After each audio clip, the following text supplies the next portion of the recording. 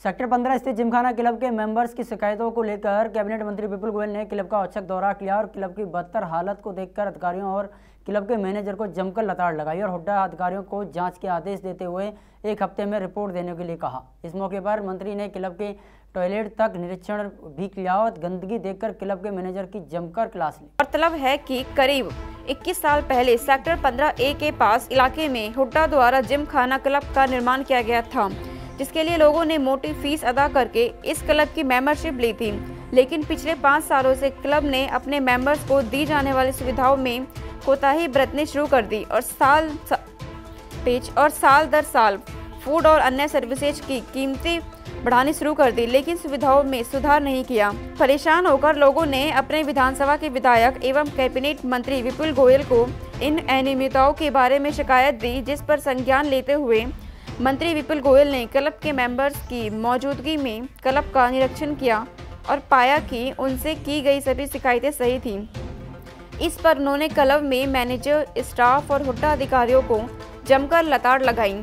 मंत्री का गुस्सा उस समय और भी बढ़ गया जब उन्होंने क्लब में स्विमिंग पूल और टॉयलेट को बदतर हालत में देखी, तो उनसे रहा नहीं गया। बदबूदार टॉयलेट में खड़े होकर ही मंत्री ने अपना गुस्सा उन पर उतारा। इस मौके पर वह मैनेजर को सस्पेंड करने की बात कहते भी नजर आए, लेकिन बाद में उन्होंने हुड्डा अधिकारियों को एक हफ्ते में जांच की रिपोर्ट देने को कहा। उन्होंने कहा कि क्लब के मेंबर्स को कोई भी सुविधा नहीं होने दी जाएगी और तमाम सुविधाएं उच्च स्तर पर उपलब्ध कराई जाएगी। हमारे स्विमिंग पूल में पानी गंदा, काई लगी होती है, बाथरूम टूटे हुए, पर्सनल रख नहीं सकती क्योंकि इनके पास पैसा नहीं है। बिल्कुल गलत बात।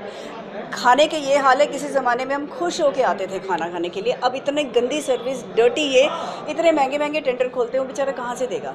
बार में घुसते ही स्मेल आती है।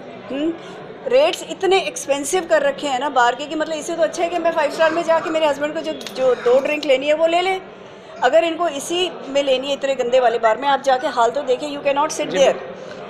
जिम की छत टूटी हुई थी, जब बारिश आ गई, जब गलने लगी ना, तो इन्होंने एक टेम्पररी छत बनाई है। कितने लंबे समय से ये तो पिछले 5-6 सालों से होता आ रहा है और हम हर साल बोलते हैं, हर साल हम कहते हैं। तो आखिरकार आज सभी मेंबर इकट्ठा हुए, हाँ, अपनी ग्रीवेंस आपने मंत्री के आगे रखी। हमने बोली। मंत्री जी ने क्या? मंत्री जी ने तो बहुत अच्छा आश्वासन दिया and I am pretty sure he is going to do something. देखिए, जिमखाना क्लब सेक्टर 15 की हालत बहुत ही ज़्यादा खराब।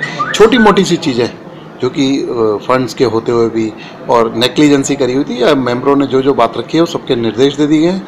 जो बिल्कुल जल्द काम होने वाली चीज़ें हैं वो 1 हफ्ते के अंदर हो जाएंगी। बाकी 1 महीने के अंदर इसका इंस्पेक्शन करा के, इसका DPR बना के, और जितने भी हिंदुस्तान के अंदर जिमखाना क्लब में फर्स्ट 3 को जिमखाना क्लब को विज़िट करके उनकी रेटिंग और उनकी जगह के हिसाब से यहाँ क्या क्या चीज़ और इम्प्रूव हो सकती हैं, सबकी हम 1-1.25 महीने में DPR बना देंगे। DPR बनाकर फिर अगर फंड्स यहाँ पर हैं जितने ठीक है, नहीं तो फिर सरकार से, मुख्यमंत्री जी से बात करके उन फंड्स का एलोकेशन करा के जल्दी ये जिमखाना क्लब हिंदुस्तान के नंबर 1 क्लबों में शुमार होगा।